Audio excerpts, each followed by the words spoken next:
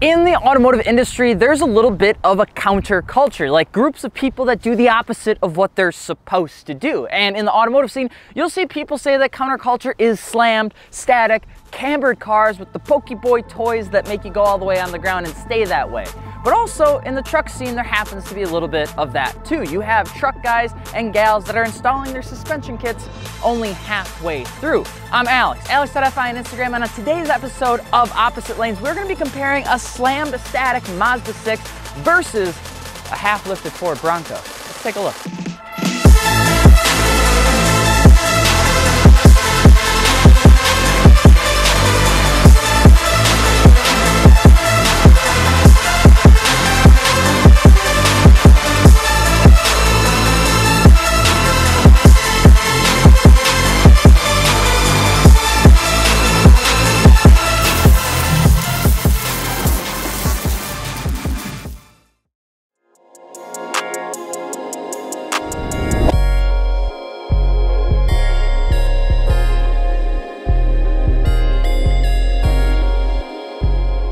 Hello? Will you turn on? This might be dying. So this is Jacob's Mazda 6, okay? And in terms of what he's got going on, it's a lot of looky-looky, which that's okay.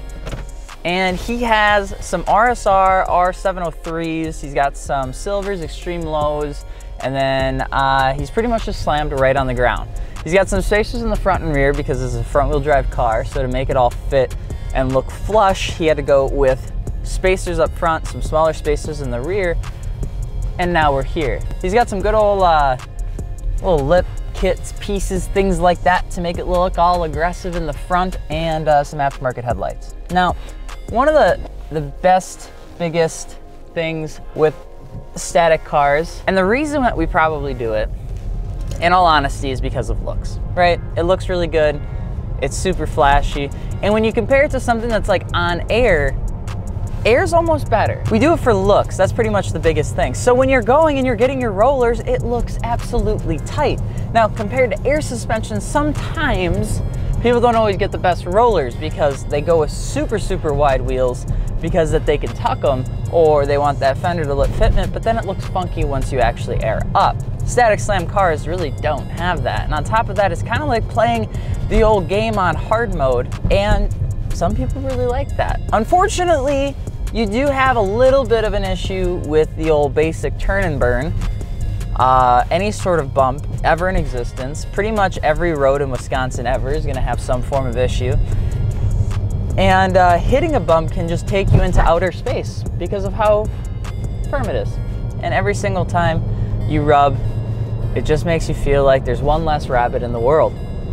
Now, the reason that people really do go into like these sort of cars, or at least what we've found, is conventional cars like Mazda 6, four-door cars, things like that, are really starting to get popular and modifying because, well, they're just a daily driver that you can make look good. They still have the reliability, they still have the space, they still have the trunk, they still have all of that. Now, what about performance?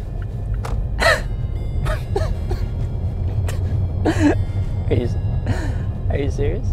There's there's none of that. We don't, no, not in this Mazda 6. No, we're good. We're good. We don't need none of that. I legitimately tried to get past this light and I couldn't because it just won't fast enough. One of the things that a lot of people say, what about the pros and cons? What about the practicality of a slammed Mazda 6 or any slammed static car? And one of the biggest things that I remember and that I know when I'm driving this car is practicality is there, but it's almost just like playing it on like heroic mode. It's just a little bit tougher. Inbanks take a little bit longer. Parking takes a little bit longer. Putting people in your car is now a math equation that you didn't know you'd have to take in the 8th grade, because if you have two people in the back that weigh 220 pounds and 190 pounds, how much does the passenger in the front actually need to weigh so that you balance out the weight? Then you gotta talk about spring rates and things like that. Now, what I can say is that can get actually a little bit annoying. It's one of the biggest difficulties of having a slam static car. Now, some people just refuse to care, and that's one of the big things with slam static cars, is that they'll just drive them until something breaks. It doesn't matter how many noises it makes, how many more noises it makes, doesn't matter how many tires that get shredded.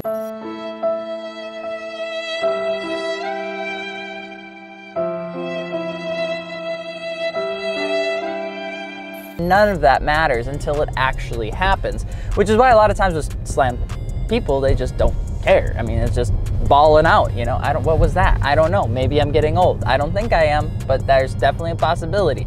Another like big pro and a con is obviously it looks super good, but you're sacrificing what makes the car a car, which is just daily driving practicality, the way that it feels, the way that it drives. Now on the extreme low, so these are silvers, they're still really good. They're still, I would say, tolerable, but I think it's what the seats that helps it so much. You put this sort of high spring rate and a super strong suspension in there that's extreme low on some race seats or something like that, you're probably gonna slip a disc. Not something that I would highly recommend. Even with this car, it's a Mazda 6, and if you've seen Mazda 6's stock, they're really not much to look at. They're just a baby blue daily driver, but throw some RSRs on it, some silvers, and all that sort of good stuff, and lo and behold, you have a car that people would actually want to drive. Now, I say actually want to drive, and that may make a couple people in the comment section angry. Maybe they don't like Mazda 6s, okay? But what I can say is, when this thing is on the ground, it looks good. And even though you can't turn more than this, because you'll rub, if I don't have any friends, and I didn't have a girlfriend, I'd probably daily drive this all the time. Right now, I just got Max. Right, Max? Right. Do I turn here? I almost had a panic attack. I thought to myself, that was the end of Opposite Lanes. Second episode, done. Is that a cop?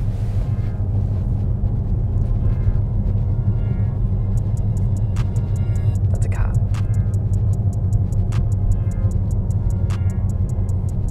It's not, hi officer, hello? Haha, you wanna know why I didn't get pulled over? Cause I'm in a Mazda 6, baby. Ain't nobody pulling over a Mazda 6. Where am I going? Where am I going? Meyer? Where am I going? Church? Probably. You don't know. Because I'm in a Mazda, baby. A baby blue slammed Mazda. And to everybody that's not a car enthusiast, it literally just is a Mazda. And that is a good one in my book. Next up, we have, if there was a vehicle to get pulled over in, it was probably this one. It's gotten followed around by squad cars multiple times in its lifetime. It looks like it could probably smell, but it's a banging baller haters truck, and it's awesome, and I really can't wait to drive it and hopefully not crash it, because I have a feeling we're gonna take lift off in that thing a couple, 2-3 times. Let's go. Morse.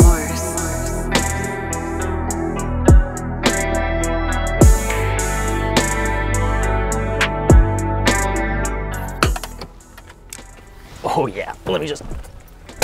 Before we even get into driving this, it's just important. Listen, I can't even start this video without giggling because it's just so absolutely hilarious. So this is a 94 Bronco with a 6-inch super lift kit, which is it's a lift kit, with 2-inch blocks in the rear instead of the 4-inch blocks that are supposed to come with it, amp tires, and some 24-inch Archon wheels on a Bronco. And it's got neon lights in the wheel wells. It has window tint all around, a big old banner on the front, and it's got the ABS light on. Now you guys might be saying, Alex, calm down. You've never driven a lifted truck before. What do you know? And the answer is I've driven a couple 2-tree, okay? Not that many, but a couple 2-tree. And I understand what lifting a truck kind of feels like. It starts to get a little lofty for you. It's still is tight-ish, but requires you to go a little wider around your turns. You got NorCal it if you have the big boys on there. But one of the things that always is hilarious is that the trucks still manage to have some feeling of being connected to the ground, at least a small bit. In this vehicle, it legitimately feels like I am on like a tow hook connected to an invisible truck about half a mile down that's pulling me. And this is just kind of guiding me through the lanes. But it's absolutely hilarious and I love it. There's nothing more fun then like this Bronco is the physical embodiment of somebody driving like this. But I feel like I would get pulled over. If we had this same scenario with the cop and I was in this one, probably get pulled over. One of the things that a lot of people, especially car guys, because we're on Fitment Industries, so there's gonna be mostly car people around here that are gonna be talking some smack about this thing, is that it is in its own sense a little bit of a form of counterculture, right? So it's got the cali lean. If you guys don't know what cali lean is, it's essentially the whole leaning thing, right? Makes the truck look like it's towing something when it's not. It makes it look meaner because it's all snuffed up in the air. Like, you know how guys take pictures and their noses are always up in the air like this? They're like, you know, it makes them look more mean, more aggressive, testosterone. That is this. Now, it's a Bronco and an older Bronco, so it's a little bit boxy. So Dennis Murphy, one of the comments that we put out there on YouTube, said that the Bronco looks like, pretty much like looks like an RC car or an RC truck. And ow, it does. It really actually does. And with these massive ass wheels, this truck is literally going all over the place right now. But here's the good thing. It's like its own fair share of problems. You know how the car rubs and you have to go real slow into embankments? Not in this, you don't. You can go over anything your little heart wants. Now, whether the truck will follow where the steering wheel is or where you put the steering wheel, that's an entirely different conversation. But you can get over just about everything. Like, look at this, ready? Ready? No problems. Bing, bang, boom. Oh, you wanna know why? Because I drive a truck. This is not a truck. This is a truck. This is a lifted truck. What's up? What's up, dude? You know, what's up? You just gotta do the two finger flick, whatever it's called. Here are some negatives to having a truck that's lifted with only half of the stuff involved and a 2-inch block in the rear instead of a 4-inch block in the rear.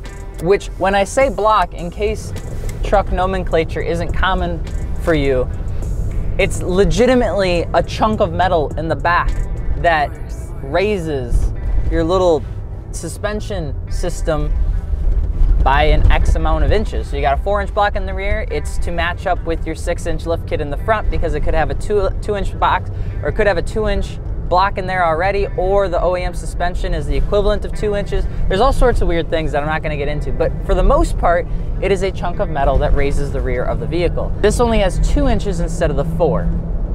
Some negatives to this bad boy, besides the fact that you feel like you're gonna fly into outer space, is that I'm not really sure there's much functionality or practicality left to it. Like, I'm pretty sure as I drive by some of these cars, they're probably thinking to themselves, this is the end. Because this freaking truck is just aiming at them in oncoming traffic because I'm only using one hand to drive this thing instead of two. And you can see me playing around with the steering wheel so much.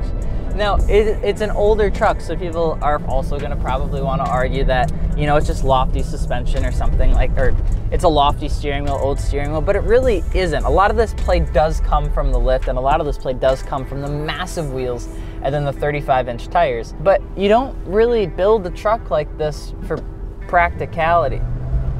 Can I go? No. You buy a truck like this, or you build a truck like this, because you want people to look at you, and you do exactly that in this thing. This thing will not tow. This thing will likely not do a whole lot of off-roading. This thing is not a function truck, and it's not meant to be. This thing is meant to literally look at you and say, "F you, I don't care." And that's like the whole embodiment of a counterculture, is that whole statement, is doing something that not a lot of people would find pretty. That's Jared's Bronco. I mean, it's cool. It's got a rough paint job. It's a little rough around the edges. I don't know if this floor pan is that solid, but that don't matter. Because when you're one hand slinging 12 o'clock winging, leaning back, sipping some drinks and listening to some good old country music on a Friday afternoon while the sun's coming down, homie, it don't matter because it makes you happy. You can touch my breath, you can smell my liquor, you can sing my thing, you can touch my boots. You can pet my dog, you can drink my bush, but don't touch my truck. Skirt. Pro, automatic pro for the Bronco though, is you can just do this. I'm sorry, what?